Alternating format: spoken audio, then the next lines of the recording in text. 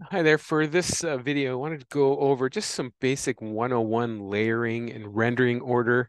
It's often confusing and people don't understand what happens if you don't do it right or whatever. So I just want to go through some basic steps, especially if you're creating your layout for the first time. You want to look at, you don't know what groups to create or what order they should be in. So let me just go through this. I'm not going to get too in depth, but I just wanted to show you how things work here. So here's my master view. I'm going to master view here, and all the default ordering that I've got set up. I'm going to drop in the on effect. Nothing's fancy. On effect.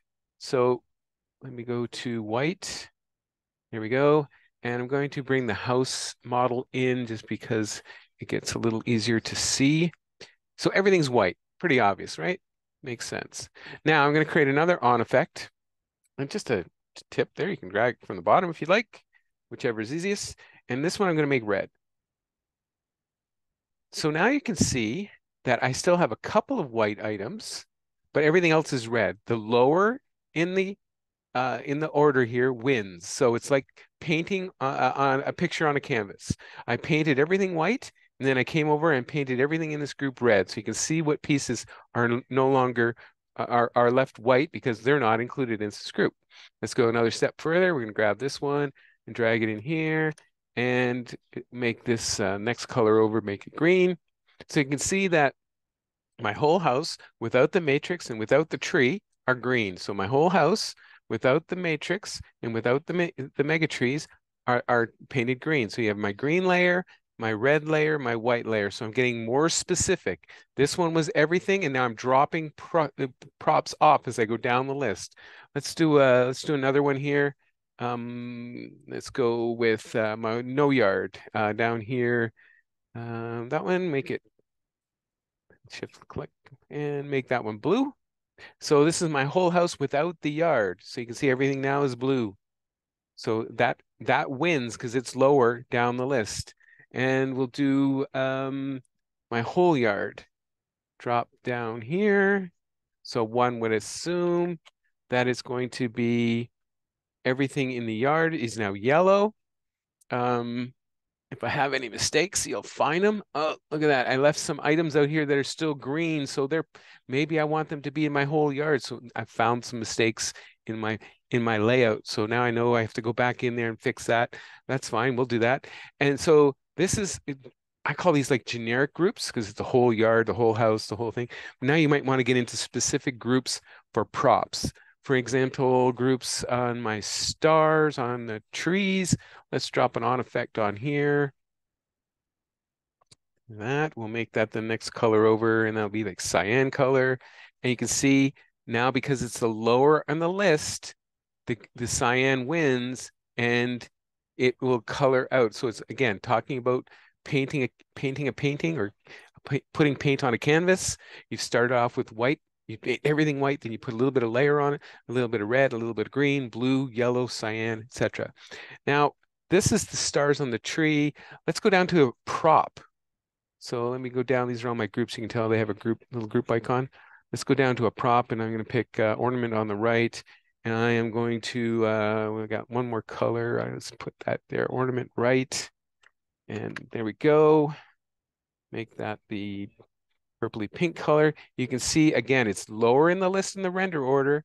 So therefore it wins. It's going to cover up the yellow, the red, the blue, the white, all the different colors that were behind it are now overwritten by this pink color. So that's the rendering. I'm going to make this a little easier to see, edit my display elements. Little trick you can use here. You can say hide your unused ones. Boom, click close. It shortens it all down. You've got only the ones that have effects on it, makes it really easy to see. I'm going to double click this. Now it's going to show me the submodels. They're just subtly indented just a little bit. Now I'm going to drop on an effect on the arms here. Again, it's lower in the list in the render order. So now you can see, hopefully you can see in the video that the arms are now overwriting the pink cyan color or the pink purpley color, and they win. And if you go another step further, I think we can go one step further. And if I scroll down, you can go to the strand level.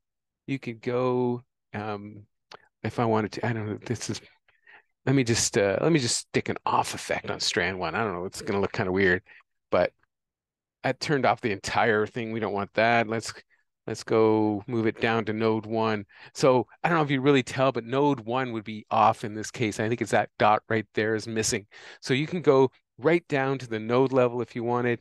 Um, let's delete that. I think that might be a little too confusing. So go back up here and you have all your submodels. Um, Okay, so that's when it's in the right order. So what does it look like if it's not in the right order? So I'm going to save this. I'm going to save it here, and I'm going to call it my layer test.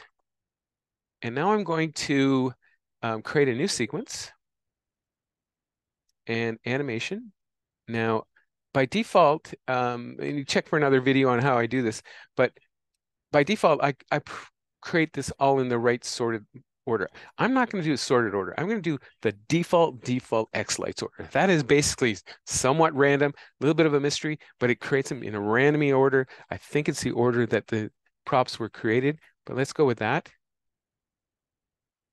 And so now they're in this random order, and I'm going to import the test I just did, and I'm going to auto map them over. And we're just going to show you what happens if you didn't take anything into account in terms of ordering. I'm going to again hide everything unused just to make it so it's easy to see. Hide them unused. And you can see they're no longer in that order where everything was at the top, very important. And they're just in a somewhat random order. So now if I click on this, this guy still works, but look at everything else let me render this. There we go, green. Green wins because it's at the lowest level, but no, white wins because everything is at the very bottom. This means it's total garbage. It's not what you'd expect to see. You're not getting that nice layering effect. Um, it, Simple fix, edit display elements.